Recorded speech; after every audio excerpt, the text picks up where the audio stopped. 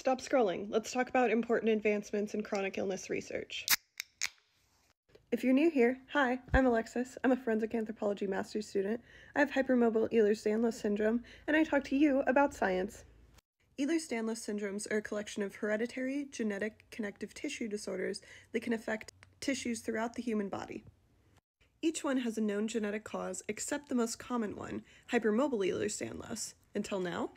In a recent study of genetic exomes from 200 patients with hypermobile EDS, researchers found rare gene variants in 14 of the 15 kallikrein genes. This included KLK15, which is involved in the breakdown and maintenance of tissue proteins, and researchers believe may eventually play a role in diagnosis of hypermobile Ehlers-Danlos.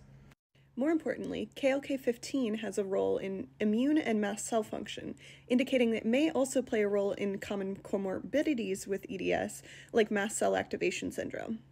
While it's too early to use KLK15 as a diagnostic tool, this is a promising new step in EDS research.